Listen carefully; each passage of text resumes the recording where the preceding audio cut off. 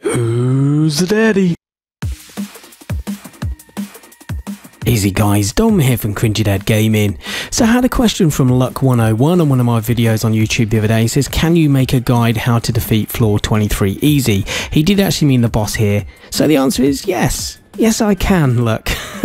Make a video guide. So like any boss battle, it's all about the pre-preparation. Now, using the slow mungus mushrooms that slow down time, and using the sting shroom that gives you 120% extra damage really does help against these bosses. And some of them, it actually makes them ridiculously easy. But also leveling them weapons up as well. You know, leveling up those weapons really does make a difference.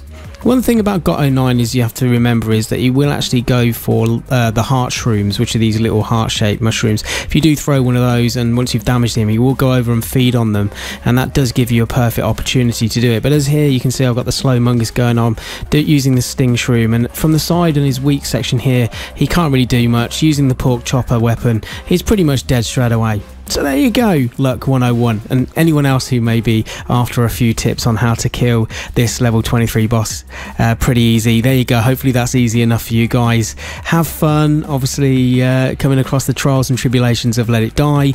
Make sure you give me a thumbs up if you've taken any helpful tips from this video, and don't forget to subscribe to the channel if you haven't already to help it grow, really is appreciated, and just watch this space for more Let It Die. Thanks for watching.